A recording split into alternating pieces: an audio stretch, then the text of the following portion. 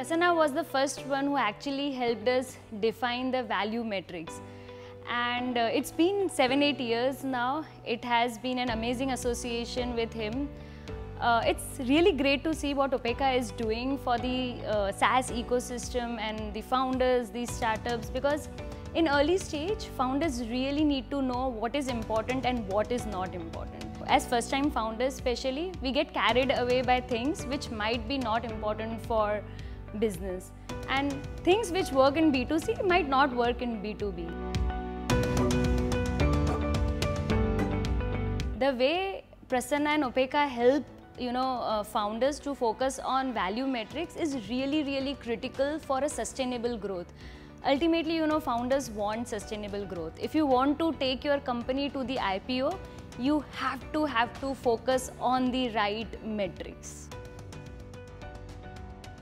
If you have already started and you're looking for some great advice in the SaaS domain and you want a sustainable growth, I would highly recommend you to apply to Upekkha and be a part of their cohort.